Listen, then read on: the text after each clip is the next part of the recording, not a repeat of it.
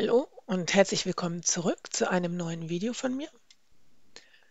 Ich heiße Reena und habe heute etwas für euch zum Zeigen, und zwar ein Unboxing von Paintsomeway.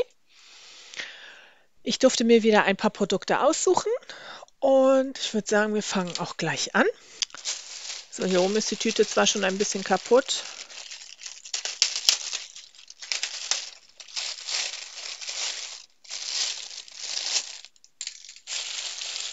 So, fangen wir mal mit dem hier an. Und zwar habe ich diesen Schlüsselanhänger gesehen und habe gedacht, okay, das probiere ich mal aus.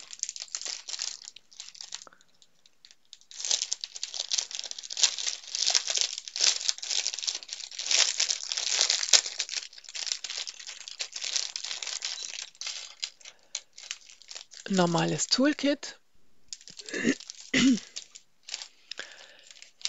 Dann haben wir hier einen tollen Schmetterling. Beidseitig bepaintbar.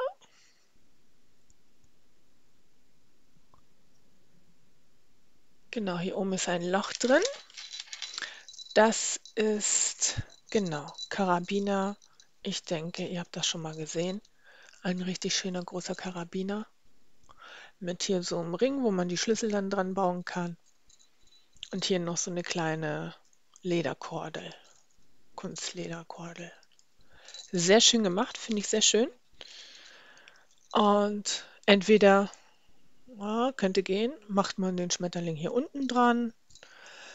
Geht er auch hier oben durch? Ja, er würde auch hier oben durchgehen. Sähe aber doof aus, ne? Genau, ich möchte ihn jetzt nicht hier dran bauen, weil ich den erst painten möchte. Und wenn das schon hier drin ist, dann lässt sich das ein bisschen schlecht painten. Wir haben auch nur 2 Farben. 1 und 3 oder was steht da drauf? Selbst für mich sieht es gerade ein bisschen spiegelverkehrt aus. Okay, lustig. Also hier sind die Zahlen richtig rum und hier sind die Zahlen spiegelverkehrt. Keine Ahnung warum. Aber da es nur 2 Farben sind, denke ich, kriege ich das hin. Und die 2 Farben kommen sogar in Zippertütchen. Das ist ja mal schön. Genau, Pink und Silber nenne ich das mal oder klar, Crystal. Schön.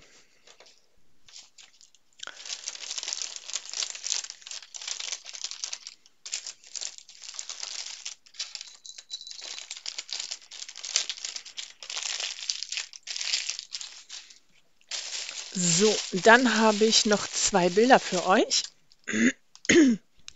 und noch ein Tool. So, packen wir zuerst das eine Bild aus.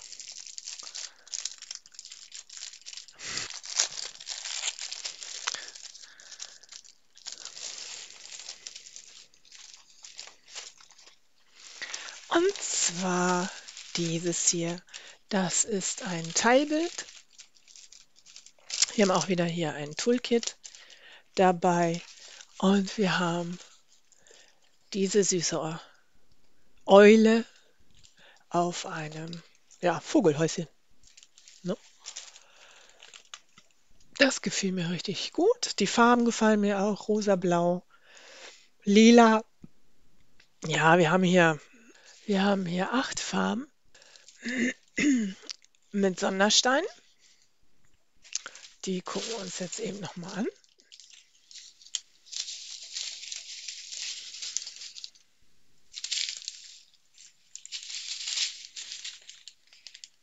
Genau, hier haben wir diese ovalen. Ich habe heute irgendwie einen Frosch im Hals. Runde. Genau, rosa, wie wir erwartet haben. Blau. Und nochmal rosa. 2 verschiedene Rosatöne. Rosa-lila, ne? Diese ist eher lila und diese ist eher rosa. Genau. Hier stehen tatsächlich auch die Bildnummer drauf. Wir haben nur Zahlen. Ist, denke ich, auch übersichtlich. Genau.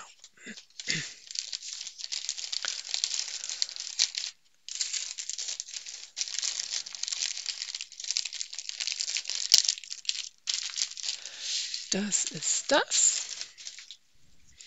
Dann haben wir noch ein Bild. Jetzt geht es hier schon. Ah, das ist schon offen hier. Okay. Das ist jetzt schon für Ostern. Ostern steht ja bald vor der Tür. Und da habe ich gedacht, okay, ein Osterbild habe ich noch gar nicht. Wir haben hier auch wieder Toolkit. Und wir haben dieses Motiv. So ähnlich habe ich das schon mal als Aufhänger gesehen. Aber als Bild noch nicht. Und deswegen dachte ich, nehme ich das mal mit. Die Blumen haben mir hier schön gefallen. Und der Hasi guckt auch süß. Und zwar haben wir hier 6, 7, 8, 9, 10, 11 Farben. Und wir sehen auch hier sind schon die Sondersteine mit abgebildet. Also wir haben dreimal so ovale Steine. Genau. Der Druck ist auch super. Dann gucken wir uns eben nochmal die Steine an.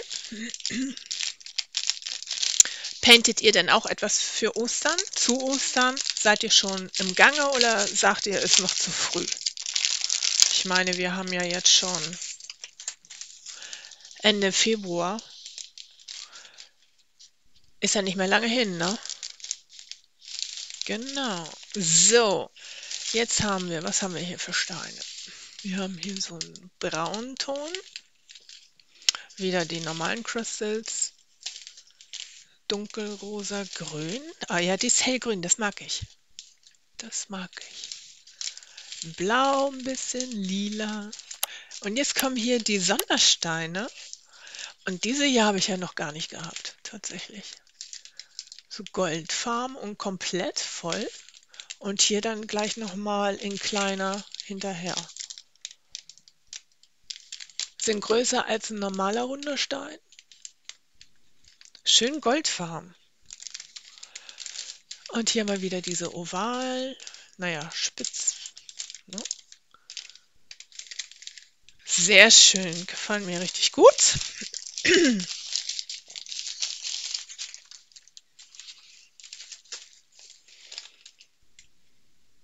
Das gefällt mir richtig gut. Am 1.3. beginnt ja Easter Drills 2024 heißt das, glaube ich, von Claudia Michel und Sarah Michel in der Facebook-Gruppe. Ich weiß nicht, einige von euch haben vielleicht schon bei Frosty Drills mitgemacht. Das fand im Januar statt. Und am 1. März ist auch nochmal so ein gemeinsames Painten. Jeder kann irgendwas für, also so Ostermotive painten, egal aus welchem Shop, ob lizenziert oder nicht. Und man kann auch sowas painten, Teilbilder oder auch Anhänger, Osteranhänger. Also alles, was mit dem Thema Ostern zu tun hat. Falls ihr Interesse habt, kann ich euch die Facebook-Gruppe nochmal verlinken. Schreibt es mir gerne in die Kommentare. Dann setze ich das nochmal rein. Genau. So, und jetzt habe ich noch eine Sache für euch.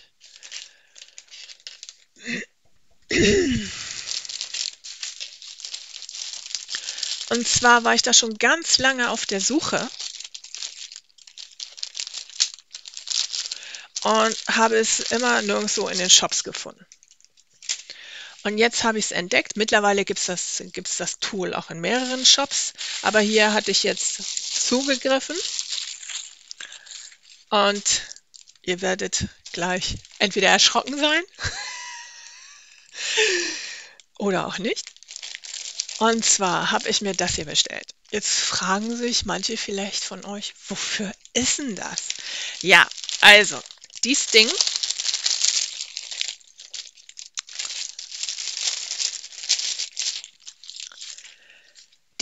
gibt es in mehreren Größen. Und zwar von von ganz schmal, ja, also hier so in der Mitte, von ganz schmal über mehrere Größen und Breiten hinaus. Und ja, wozu nehme ich das denn jetzt?